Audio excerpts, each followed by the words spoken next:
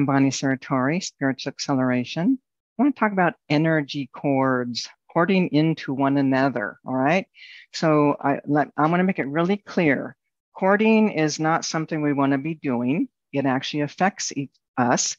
And there is one place where cords are appropriate, and that is in the heart chakra. And cords with children, babies, are appropriate until about 5 years old. Okay. People unknowingly are sending out cords to one another when they want something, okay? When they are feeling alone or feeling sad or just feeling like they want more energy, more power. So when people cord in, remember it's coming from an emotional place. You don't necessarily understand or know that you are sending a cord to someone, and people that are cording into you are not necessarily knowing or understanding they're cording. Most people don't know they're sending cords, but here's how it works. Let's just say that I'm wanting to connect with my mom. Let's just say I'm worried about her and maybe she's been ill. And so I'm worried, concerned.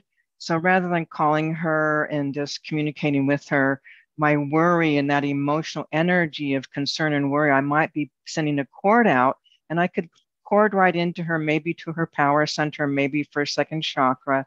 But I'm, it's like it's an energy coming out of me, going in and hooking into someone else. Now, sometimes people want to hook into me because they want to know what I know. They want me to protect them, watch over them.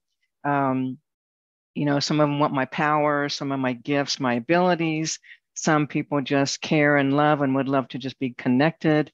Those are all types, different ways in which we can send energy cords to one another.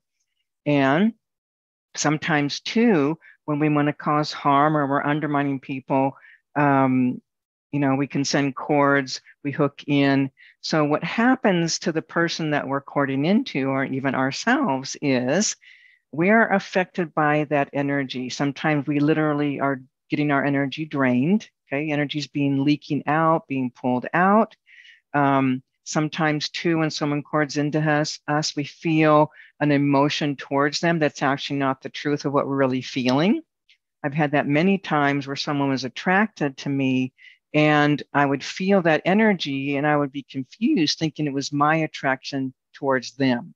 And that's not what was up. Okay. Once the cord's removed, clarity. I'm not feeling that. Okay. So we're like, again, we cord back and forth. So the power center, oftentimes when people cord into that has to do with our own power, our abilities, that inner powerful, inner strength, all that energy that we have. And then other people that don't feel as strong, or they feel the need they need more help, more energy, more power, more strength.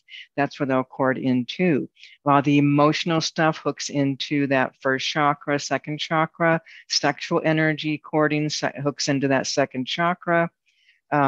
Sometimes people, they'll plug into the third eye. They just want to know what you see and know. They want to open up to theirs.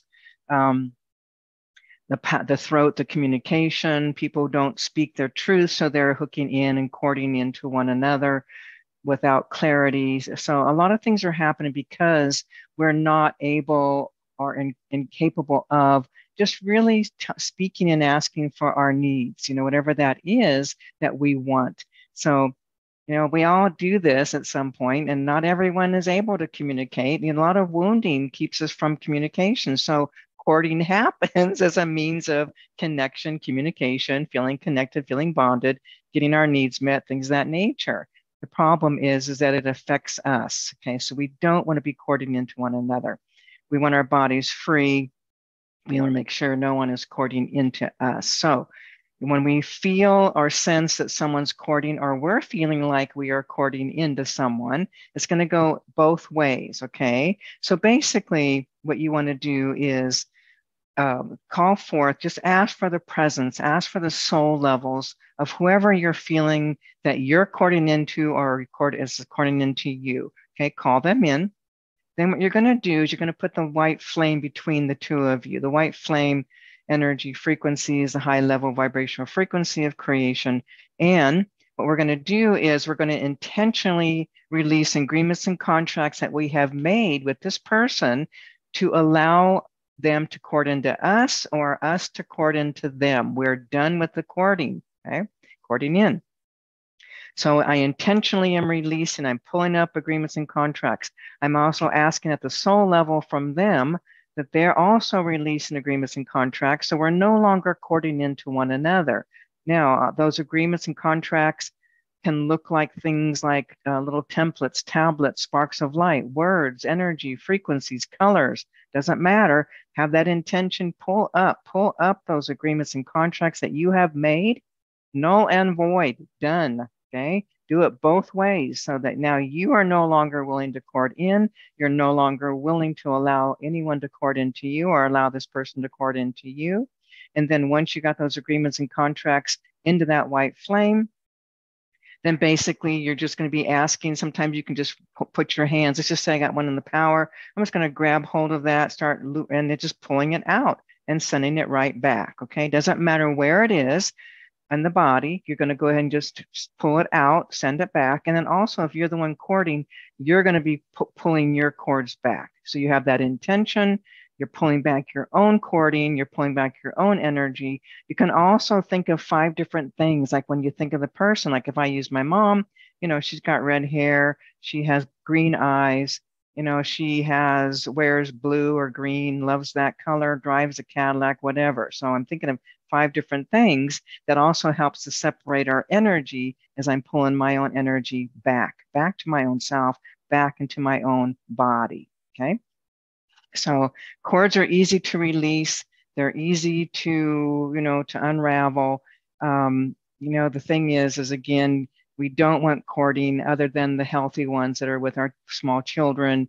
And then also heart connections are always good. You know what I mean? Like loving someone, connecting to someone through the heart, that's okay. But basically courting, that's old paradigm. We don't need to be doing that anymore. Okay. Have fun with it, play with it. It'll make you feel better, make everybody else around you feel better as well. And you'll just feel your own sovereignty within your own self. Okay. Thank you for watching. Please like this video and visit us at spiritualacceleration.com.